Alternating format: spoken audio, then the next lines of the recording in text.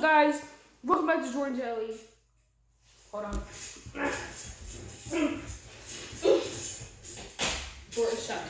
Now, before I start the video, make sure to like and subscribe.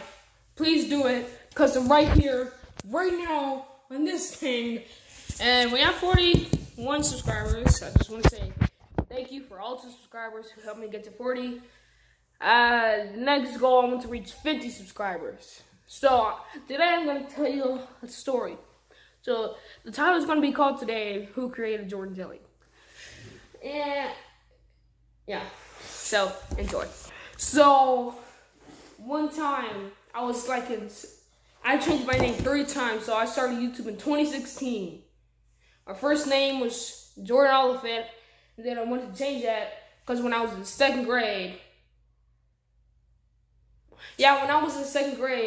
my friends used to call me JoJo. So I changed my name to JoJo Oliphant. And then one of my friends named David, he came in with a smart idea. He said Jordan Jelly. So he came up with like a weird song. I don't know. So that's how I created Jordan Jelly. No, that's how he created Jordan Jelly. Cause that's my nickname from now on. Now I put it right here, and I told you guys in the description why why they call me Jordan Jelly. Cause it be hitting that jelly basketball, son. Yeah.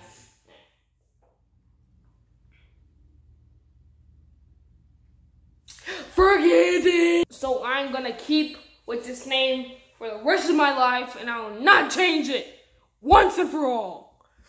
Yeah. So make sure to subscribe, please. This poor young man needs a subscriber. So we get like a lot of views, but I don't see no subscribers. So just subscribe, okay? I'll see you in my next video. Peace out.